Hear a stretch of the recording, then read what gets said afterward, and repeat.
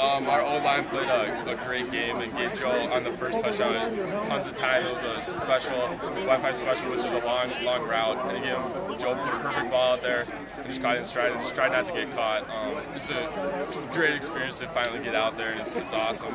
I'm just glad I made the most of my opportunities. Yeah. We were seeing something in the defense this week. We think we could get him on the Wi-Fi special, and Brent runs really great Wi-Fi special, so we put him in there all week. And when he got in there, he made the most of it. He never looked back after that. He went on a rampage pretty much.